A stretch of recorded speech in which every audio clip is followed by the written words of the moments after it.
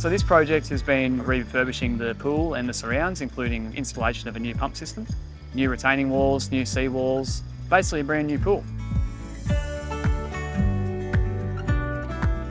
Daracon is the main contractor for this project, basically self-performing all of the concreting works for this job. Challenges have been definitely the ever-changing ocean conditions, being able to change work locations at the drop of a hat.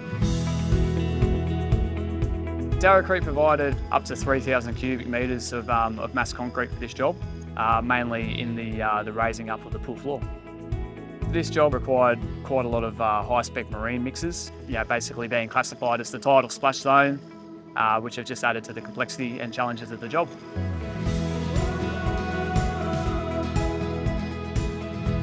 We've used about 6,500 cubic metres of concrete in reconstructing the valves. It's been an honour to be part of this job, such an iconic job for Newcastle. Very, very proud to see the finishing line and see what all our hard work has achieved.